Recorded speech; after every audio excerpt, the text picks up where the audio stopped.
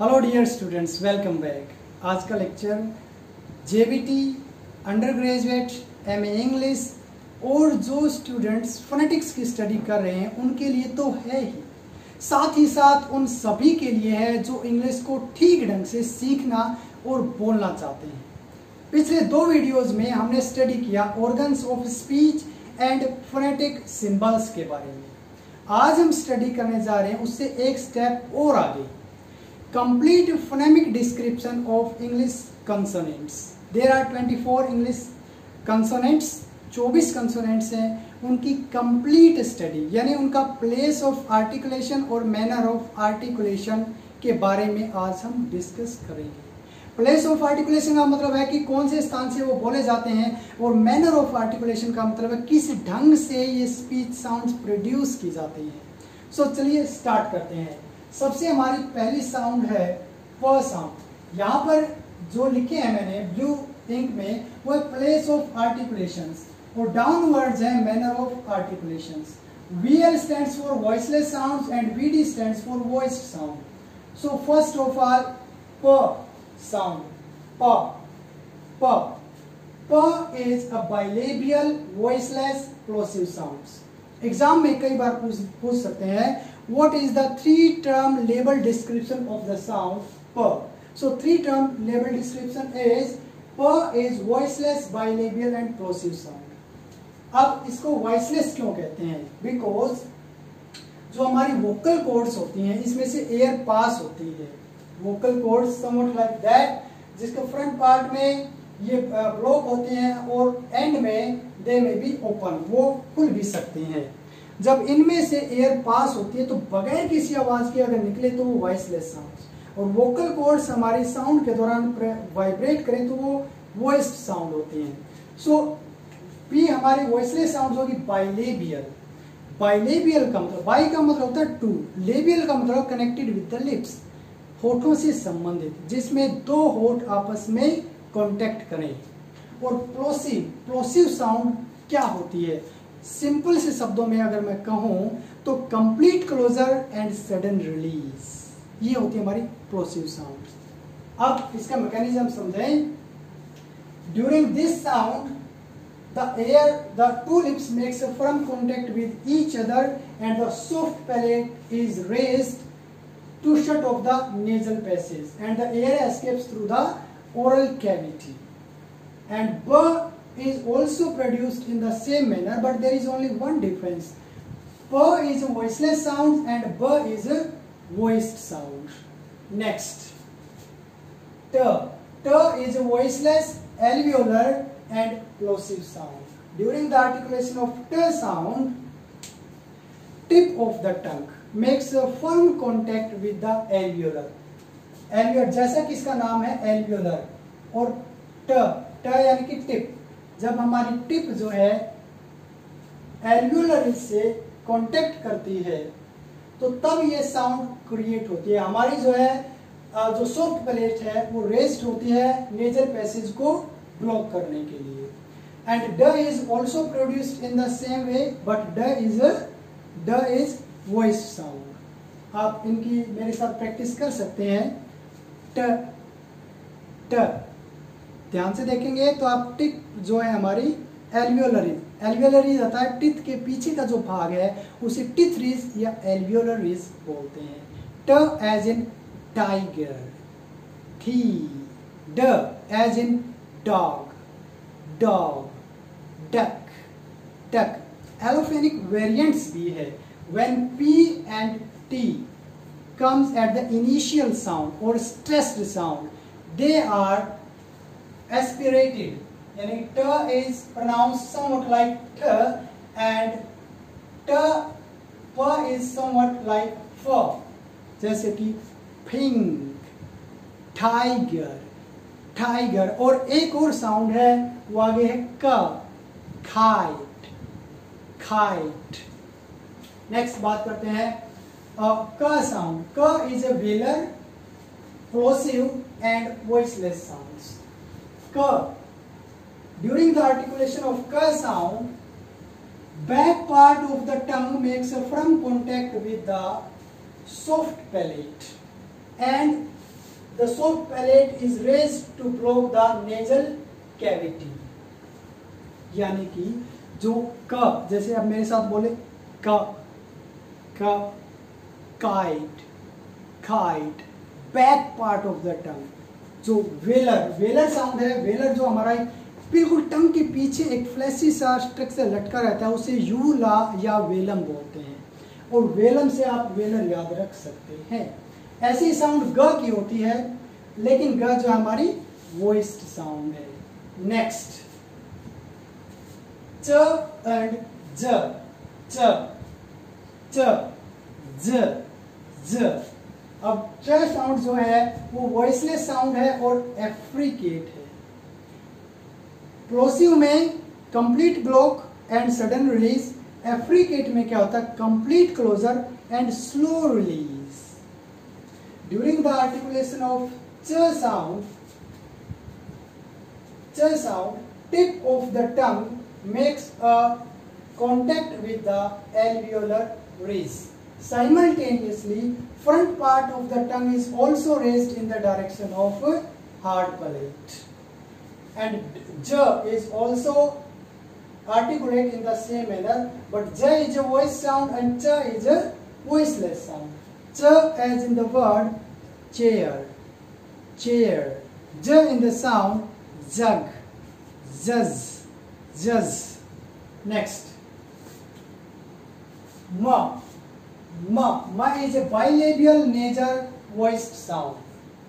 During the articulation of ma, ma sound, two lips contact with each other firmly and the air escapes through the nasal cavity.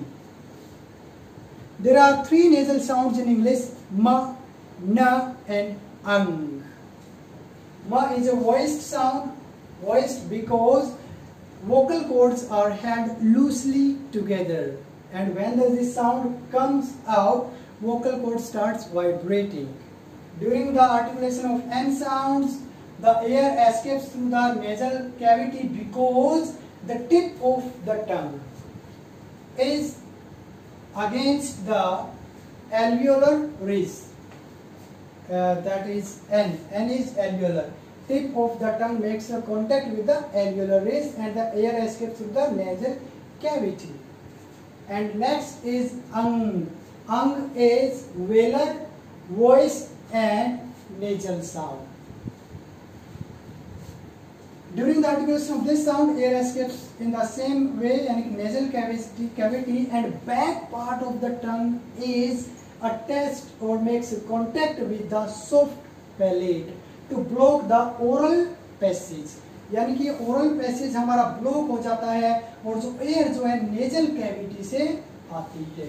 जैसे कि king, king नाक से आती है.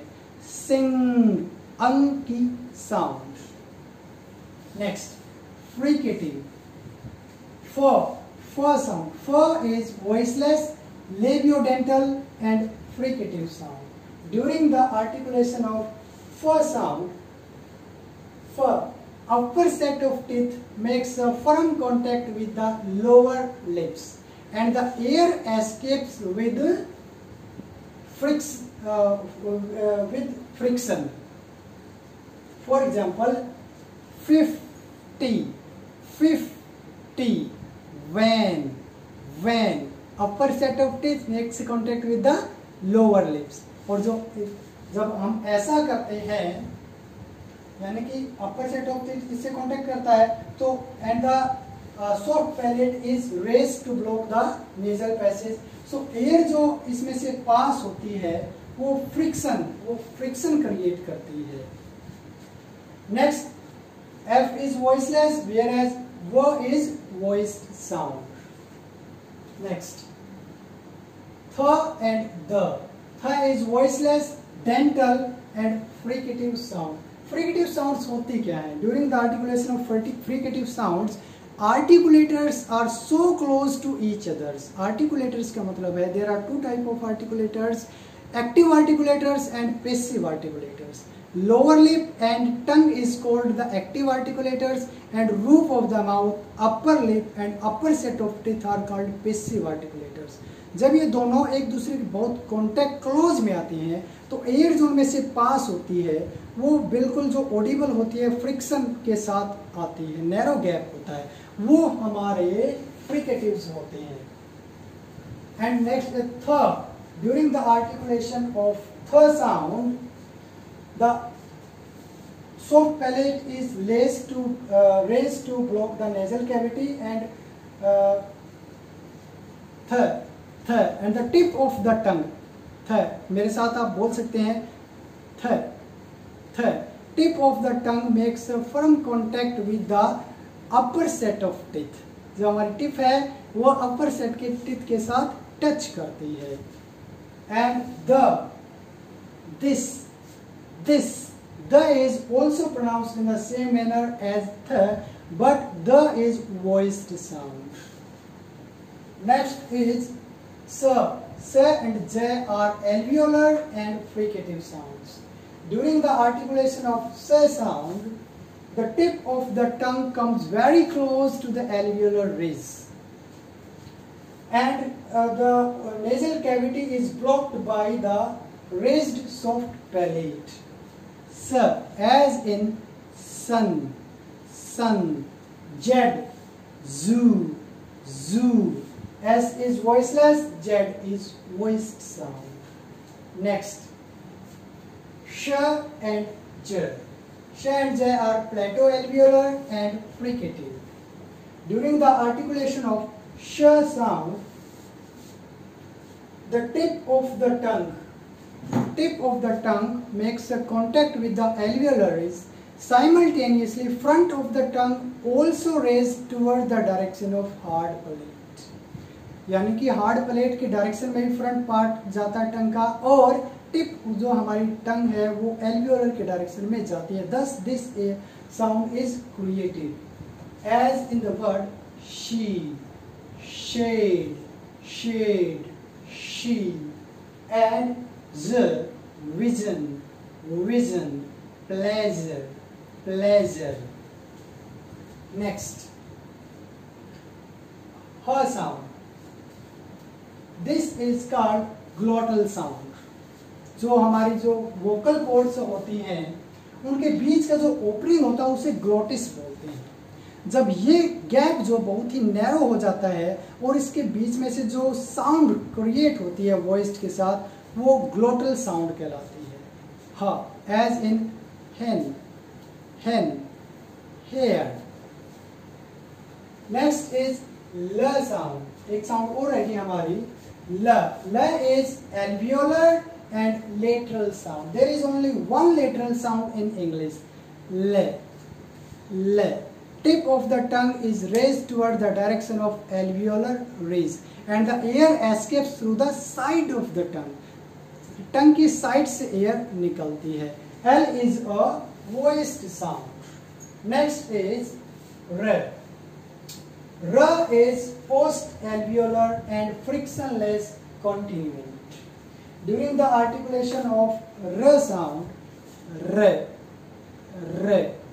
tip of the tongue makes a contact with the rear part of the alveolar ridge. Alveolar ridge हमारी teeth के पीछे, तो उसके पीछे का जो भाग है उससे कांटेक्ट करता है।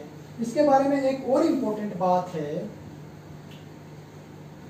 For example in run, vowel की साउंड से पहले अगर आर आता है तो उसकी साउंड होती है र, र।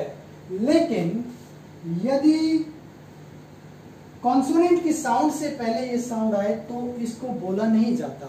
जैसे कि हार्ट, हार्ट, र की साउंड नहीं आती क्योंकि ट यहाँ पर जो है कॉन्सोनेंट है।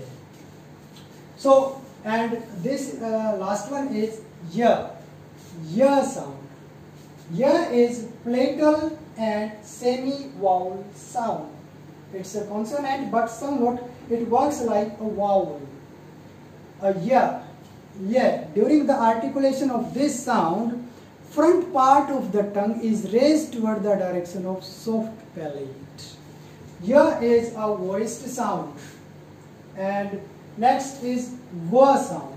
wa is a bilabial voiced and semi-vowel sound. During the articulation of wa sound, wa, back part of the tongue is raised toward the direction of soft palate and the lips are rounded, makes firm contact with each other. Wa, where, when. So I think that's enough for the day. आपको ये video पसंद आया होगा। आपने देखा कि इस video को बनाने में मैंने कितनी मेहनत की है। आपके लिए भी मैं छोटा सा बगैर मेहनत का काम देता हूँ। अगर वीडियो पसंद आए तो प्लीज़ वीडियो को लाइक कीजिए, शेयर कीजिए और सब्सक्राइब कीजिए। Thank you.